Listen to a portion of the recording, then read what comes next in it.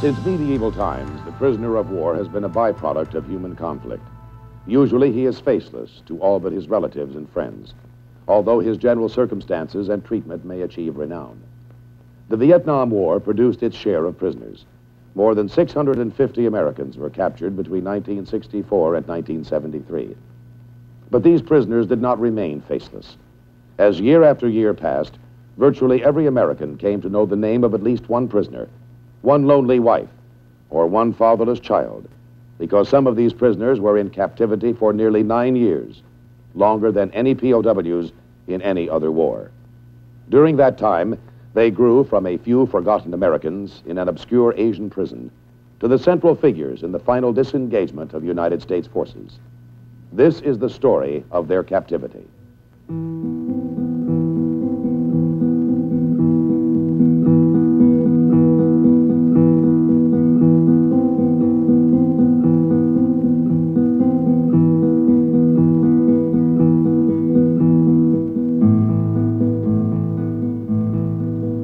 This is a reconstruction of a prison cell in the Hanoi Hilton. Very likely one of the first cells which a newly captured prisoner of war would see. It's a solitary or a solo cell used for isolating POWs.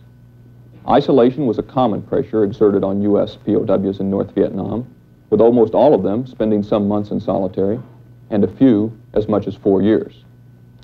One newly captured pilot spent his first 1,000 days in isolation, much of it in a cell like this. In the next few minutes, we're going to look in more detail at the conditions of captivity.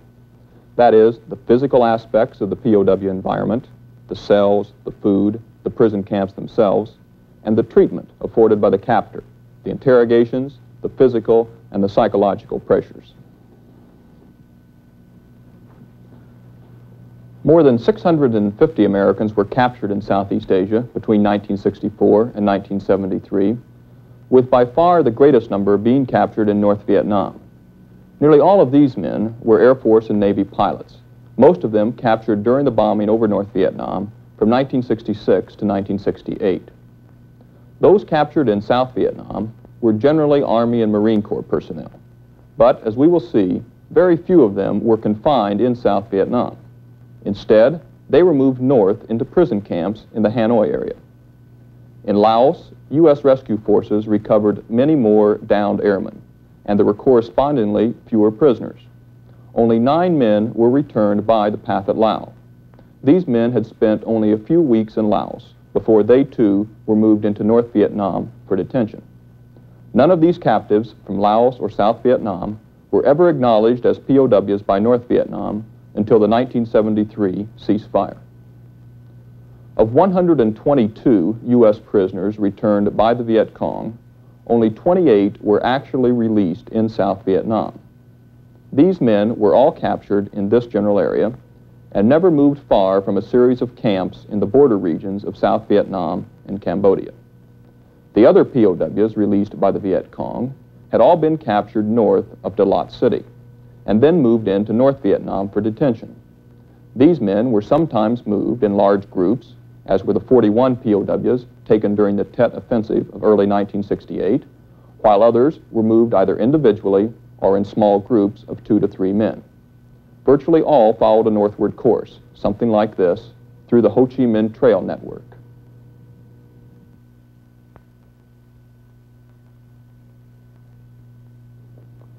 The environment for those POWs held in South Vietnam was primitive. Camps generally consisted of bamboo cages, small huts or bunkers. Life was hard. The prisoners were often bound or chained for long periods, not as deliberate maltreatment, but as a security measure. Their treatment was usually based on individual camp policy. What happened in one camp had no noticeable effect on treatment in other camps. Movement of the prisoners was frequent and often involved walking for weeks between campsites. Major R.C. Schrump of the Army was held in 12 different camps during 5 years of captivity. The prisoner's daily routine, which usually consisted of simply surviving from day to day without amenities of any sort, varied little. Exposure to the elements posed a chronic health threat, and medical treatment by trained doctors was virtually non-existent, although some of the Viet Cong served as medical aides. The prisoners suffered constantly from malnutrition, complicated by frequent attacks of dysentery, dermatitis, and malaria. Over the years, 1 out of 5 men captured died in captivity. Generally, it was more difficult to survive captivity in South Vietnam, but on the other hand, it was not so difficult to escape from camps in the South as from those in the North. There were 26 successful escapes in South Vietnam, representing more than 12% of the PWs captured.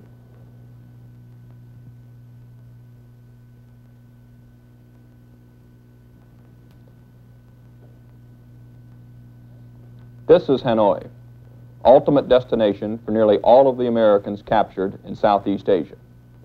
Lying some 60 miles inland at the core of the Red River Delta, the city contains more than 1 million Vietnamese and is still studded with 8th century pagodas as well as more recent remnants of the French administration. One of these 20th century architectural remains is Hoa Lo Prison, built by the French in the early 1900s. It occupies an entire city block in downtown Hanoi, just across the street from the Ministry of Justice.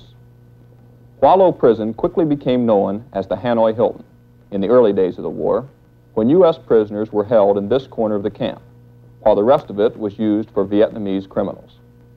American POWs eventually devised nicknames for 3 major sections of the prison installation. In 1967, the original Hanoi Hilton became known as Little Vegas, when the POWs sardonically named their cells and cell blocks after Las Vegas casinos, Thunderbird, the Mint, Riviera, Stardust, and others.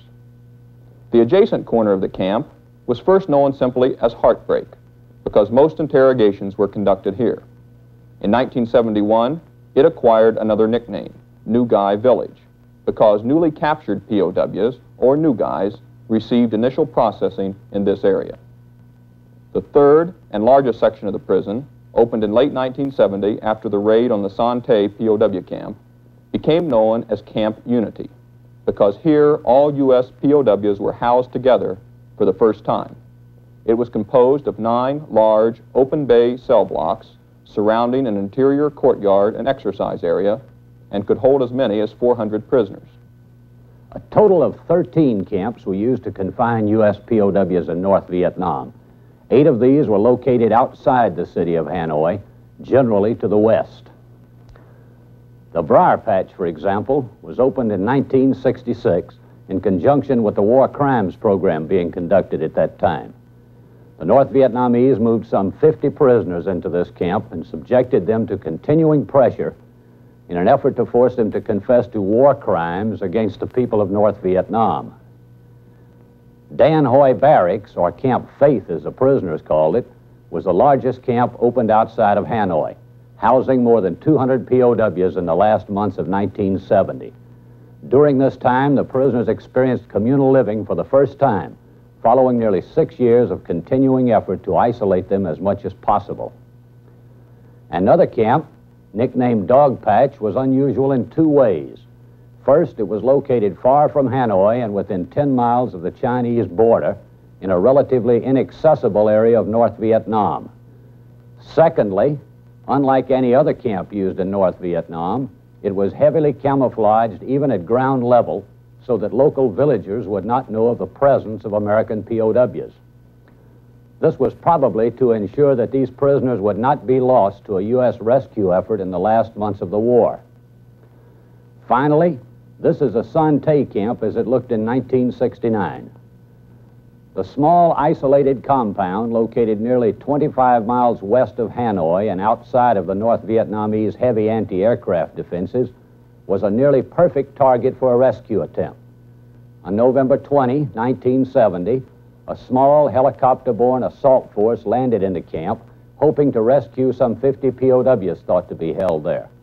Unfortunately, although the raid was executed without complication, the prisoners had routinely been moved to another camp about 15 miles away. Continued activity by Vietnamese remaining in the area produced all the outward signs of an active prison camp, so that the raid was launched against an empty compound. Immediately after the raid, the North Vietnamese hurriedly evacuated all camps outside of Hanoi and moved all prisoners into the Camp Unity portion of the Hanoi Hilton. As we will see later, this centralization of POWs forced the captor to abandon his efforts at isolating and separating the prisoners, and for the first time allowed the POWs to organize effectively. In general, treatment of U.S. prisoners in North Vietnam can be characterized as falling into one of three major periods. From the capture of the first POWs in mid-1964 until late in 1965, there was little physical mistreatment or torture. To be sure, the POWs were interrogated for military information, but these interrogations, while using physical inducements such as denial of food and sleep, would not be characterized as brutal, inhumane, or even unusual. But in the fall of 1965, the Vietnamese attitude toward interrogation changed. Not only had their former interrogation techniques failed to produce much usable information, but the North Vietnamese administration had also launched a new effort to exploit POWs for propaganda purposes. Without dire coercion, prisoners were not likely to sign the confessions and the apologies demanded by the captor. And as a consequence, the Vietnamese started a torture program, which was to last for nearly 4 years. Torture has been defined as the application of pain so intense as to cause loss of consciousness or will. Much of the physical abuse begun by the North Vietnamese in late 1965 fits this definition. Often the prisoners would be forced to, in effect, torture themselves by being made to stand, sit, or kneel for unbearably extended periods. One prisoner was forced to lean against a wall from 7 a.m. to 9 p.m. for 6½ days. Another sat on a stool without food or water for over 3 days. When a man passed out, or feigned passing out, he was beaten back into position. The worst physical abuse, however, was that applied directly by the captor, whose favorite accessories were ropes, iron bars, and foot stocks, which he combined in a variety of ways. Prisoners were frequently fastened by their ankles in stocks. Then their hands were handcuffed behind their backs and their arms bound together with rope from wrist to elbow. Then a longer rope could be run from the prisoner's arms, around his body, and through the iron bar at his feet to force him into a variety of trussed positions depending on the strength and imagination of the guards. In one variation, the rope was tied to the prisoner's elbows and then tossed over a rafter so that the prisoner's entire body could be hoisted off the floor. In some cells, foot stocks were used to secure the prisoner to his bed. It was a simple matter for the guards to turn these stocks into an even more rigorous instrument of torture. Floggings were another common form of torture prior to 1969. Prisoners were bound to tables or even trees and then beaten with bamboo sticks or thin strips of rubber cut from old truck tires until they lost consciousness. In some floggings, the prisoner was lashed 800 to 1,000 times. Physical punishments like these were generally combined with isolation, denial of food and sleep, withholding of medical care, and general harassment. Even when mistreatment was commonplace for nearly all prisoners, the captor generally tried to cite a moral justification for the torture. Most commonly, he would create a convenient accusation that one of the camp regulations had been broken. The offending prisoner would be punished for his alleged violation and then allowed to atone for his sins by offering some information or propaganda the captor desired. This was one of the many uses of the camp rules imposed during the earliest days of confinement to form a daily program of humiliation and harassment of the POWs. All U.S. aggressors caught red-handed in their piratical attack against the Democratic Republic of Vietnam are criminals. While detained in this camp, you will strictly obey the following rules. All criminals will bow to all Vietnamese in the camp. All criminals must show polite attitude at all times, or they will be severely punished. All criminals will truthfully answer orally or in writing any question, or do anything directly by the camp authority. Criminals are forbidden to attempt to communicate with each other.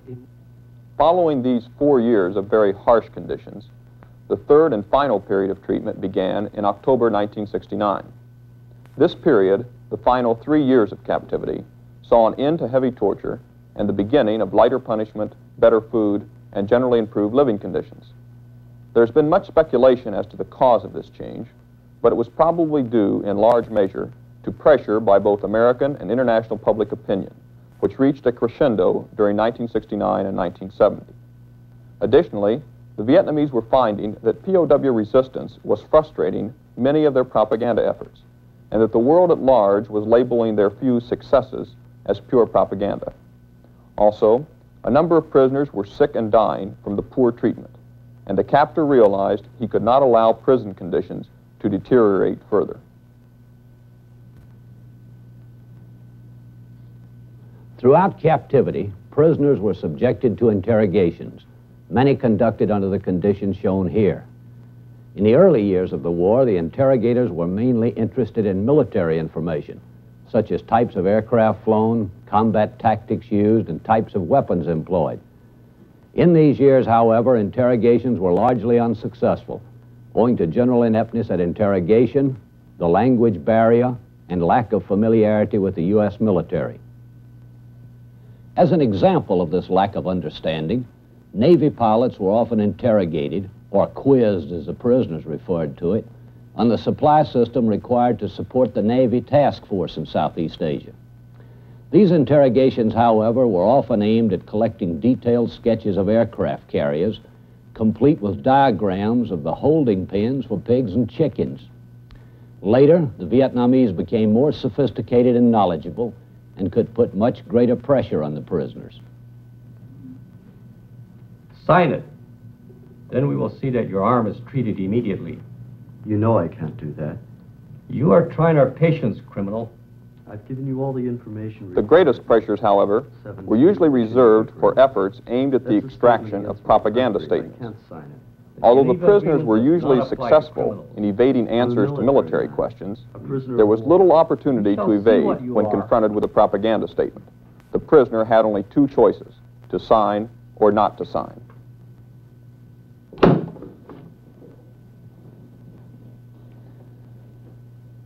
The most extensive campaign of political extortion was initiated in mid-1966, when the Vietnamese began trying to extract written confessions of what they termed war crimes. Prisoners were pressured to confess and apologize for violations of North Vietnamese airspace and for alleged bombings of churches, schools, hospitals, and other civilian facilities. The POWs were likewise pressured to praise the good treatment being accorded them and to submit written requests for the forgiveness of the Vietnamese people. The so-called War Crimes Program was launched with the infamous Hanoi March of July 1966, during which 52 POWs were marched through the streets of Hanoi and beaten, kicked, and stoned by an agitated crowd. Radio broadcasts described the hatred of the Vietnamese people and their demands that the prisoners be tried as war criminals. The only alternative to trial and execution, so the Vietnamese told the POWs, was to confess one's crimes and to assume a proper, that is, a cooperative attitude. In the face of these threats, not a single POW chose to comply. There followed a prolonged period of torture, during which the prisoners were humiliated as never before and eventually coerced into writing the statements which the captor desired. Visiting delegations, both U.S. and foreign, were attracted by such statements, and all wanted to interview an American POW. These visitors were always taken to one of the showplace camps in Hanoi, where they would be allowed to view selected prisoners. The most frequently visited camp in the early years of the war is shown here and was known to the POWs as the plantation. Men were pressured and sometimes tortured to meet with visiting delegations and to recite memorized accounts of their humane treatment and anti-war sentiments. Prisoners were allowed special recreational privileges for the duration of these visits, as in this basketball game at another showplace camp the zoo. This particular camp was once a French officer's recreation center and later a major Vietnamese motion picture studio before becoming a prison facility in 1965.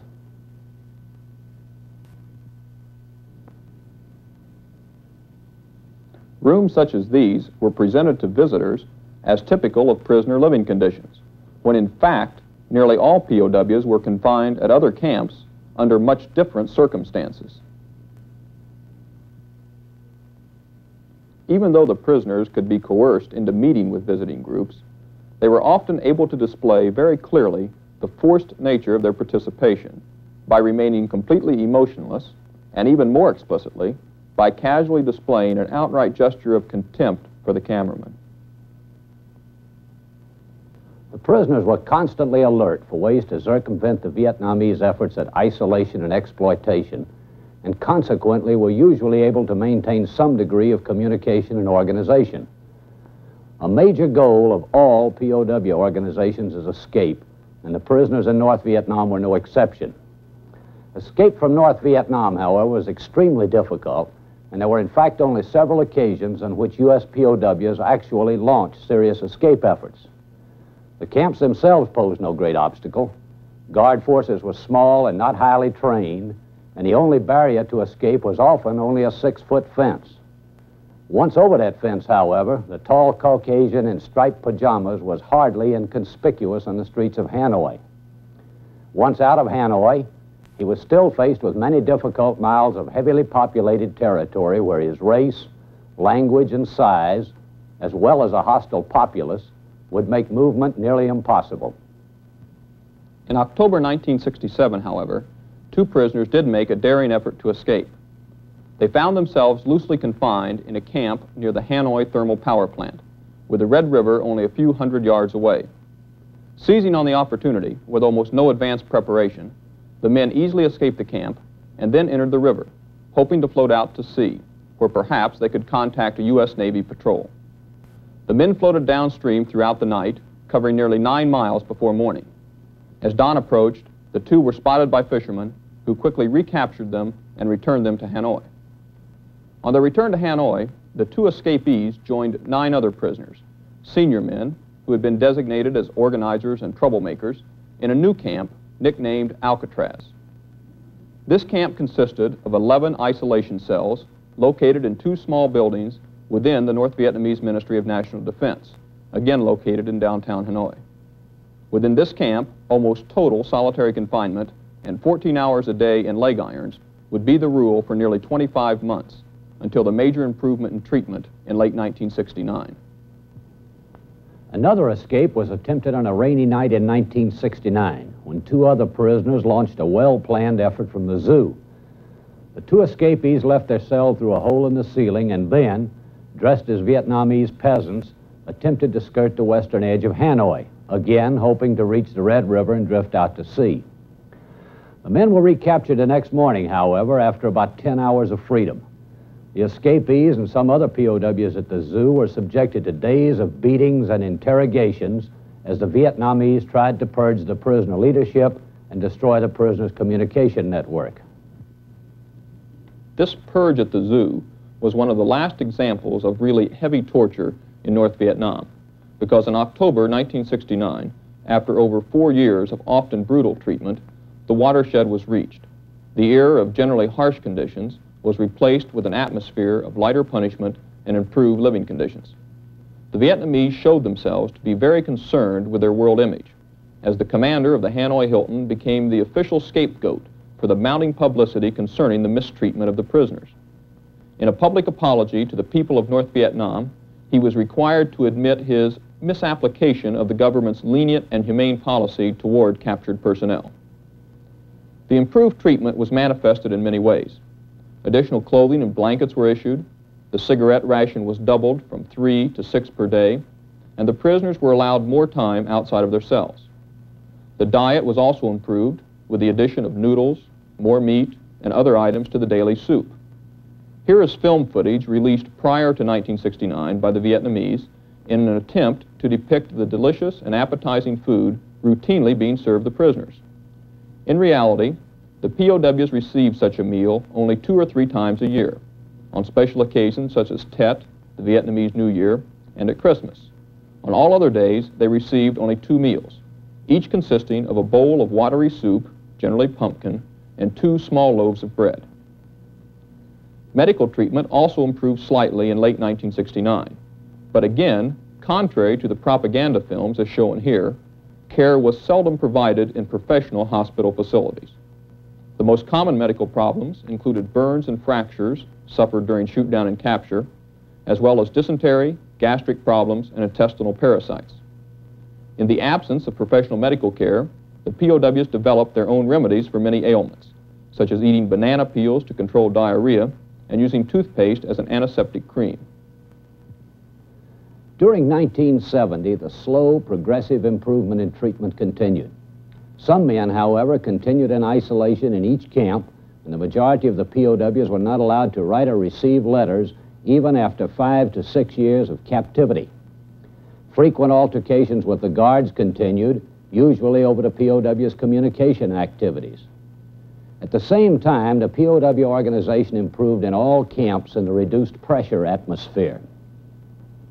In late 1970, as a result of the Son Tay raid, the Vietnamese were forced to consolidate all POWs in their most secure prison, the Hanoi Hilton.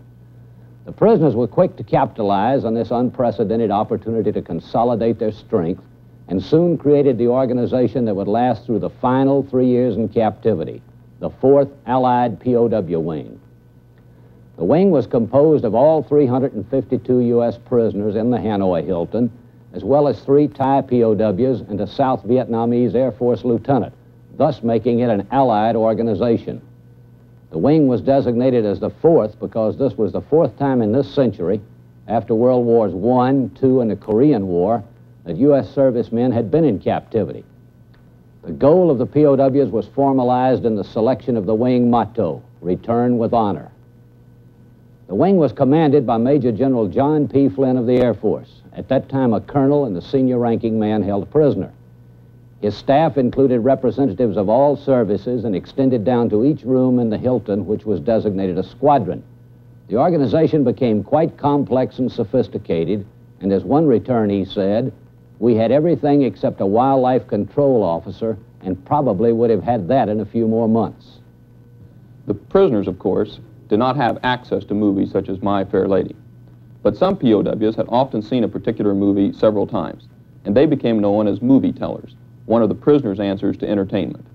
One prisoner, for example, began in the early days of captivity with a simple recounting of the basic plot of My Fair Lady, lasting perhaps an hour. By the end of captivity, he was producing a 4.5 hour spectacular, complete with background music and lyrics. Another POW eventually developed an 8-hour version of Gone with the Wind. Other prisoners became experts at recounting novels, while others developed complete courses of instruction in subjects such as French, Spanish, American history, art appreciation, philosophy, thermodynamics, and even auto mechanics. These courses were taught not only to cellmates, but to interested prisoners throughout the camp, with lectures being transmitted from room to room by tapping on the walls. The intellectual stimulation of these educational activities was a welcome relief to those men who had spent years in isolation, with nothing to do but exercise, daydream, and observe in minute detail the lives of spiders, lizards, and other tiny creatures sharing their cells.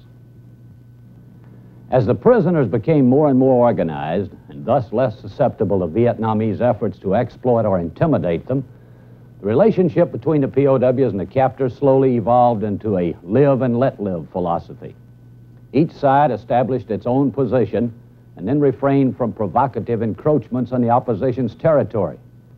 The Vietnamese continued to probe the prisoners, however, always alert for an easy opportunity to propagandize or indoctrinate them. From the very first, the Vietnamese were eager to indoctrinate the prisoners in any way possible. In general, their efforts were not aimed at converting the POWs to communism, but rather more simply at lessening their faith in the U.S. government and its role in Southeast Asia. Prisoners were often lectured by camp officials who were always most ready to engage the POWs in philosophical discussions concerning the war. As in Korea, where the Chinese offered POWs the choice of either the reactionary or the progressive path, Prisoners in Vietnam were confronted with the choice of the way of LBJ or the way of Ho Chi Minh. Failure to choose the right way meant poorer treatment, torture, and threats of life imprisonment or death. Regardless of the indoctrination technique employed, the POWs were well aware that they were getting only one side of the true story. To combat this distortion of the news, the prisoners sometimes employed a method of news interpretation, which they referred to as 180-degree decoding. That is, they simply believed exactly the opposite of what the Vietnamese said.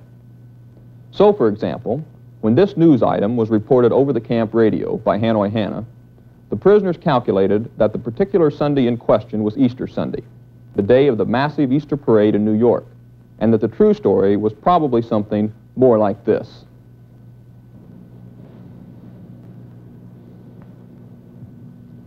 As we noted earlier, the improvements in treatment beginning in late 1969 allowed the prisoners to recuperate greatly, both physically and mentally, from the preceding years of isolation, mistreatment, and physical abuse. If the prisoners had been released in mid-1969, we would have seen much poorer physical specimens returning from captivity. In the last months of imprisonment, beginning in September and October 1972, the Vietnamese even more markedly improved certain facets of POW life in the face of an imminent peace settlement. Extra food was distributed with special supplements for sick POWs. Men from all squadrons were allowed to mix outside more freely and to play volleyball, basketball, and other games. Some began to receive medical exams complete with chest x-rays. And finally, in the very last days of captivity, the Vietnamese began to recognize and deal with the leaders of the Fourth Wing, thus allowing the release itself to proceed smoothly under the direction of the wing's staff. You've just seen some aspects of the captivity experience in Southeast Asia. What you have not seen, and what we cannot recreate for you, is an accurate portrayal of the intense emotional experiences which these men underwent in their many years of confinement. The life of a prisoner is not easy under any circumstances. When considering the major improvement in treatment in late 1969, one tends to conclude that captivity, although very tough before then, became almost bearable from that time on. But for the prisoner, the monotony, the anxieties, the fears, and the uncertainties of captivity continue through even the best periods of confinement. He lives in an environment almost totally devoid of one of man's most precious psychological commodities, a sense of security. That alone can have a tremendous debilitating effect through long years of confinement. One might ask finally, how did captivity in Southeast Asia compare qualitatively with experiences in other wars? An answer to that question is found in the words of Air Force Colonel Richard Kern, a prisoner in Europe in 1944 and 1945, and again a prisoner for over 8 years in North Vietnam. He said, "Captivity with the Germans in World War II was rough, but I was treated like a human. My experience in Southeast Asia was completely unbelievable, indescribable, and not of this world."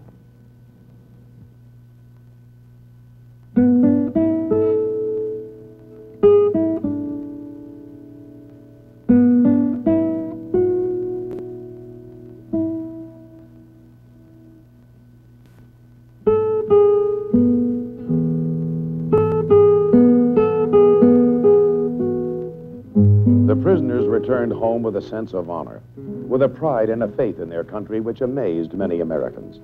But the lesson which they learned and displayed so openly was one instructed by Goethe years ago. What you have inherited from your fathers, earn over again for yourselves, or it will not be yours. These men had experienced a crisis of freedom as few other Americans have. They had been forced to examine themselves closely, to forego the pursuit of ease, and to rediscover the resources of vigor, faith, courage, and imagination which are required for survival. Intense thought, burning idealism, unlimited sacrifice. These were the attributes that made it possible for these men to return with honor.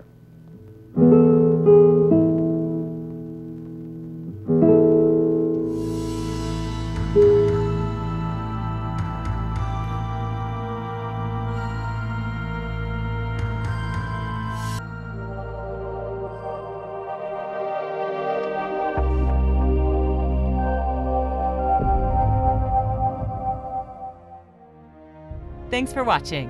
If you'd like to help us produce more compelling historical content like this, please like, comment below, and share this video with fellow history buffs. And of course, be sure to subscribe to help keep history happening.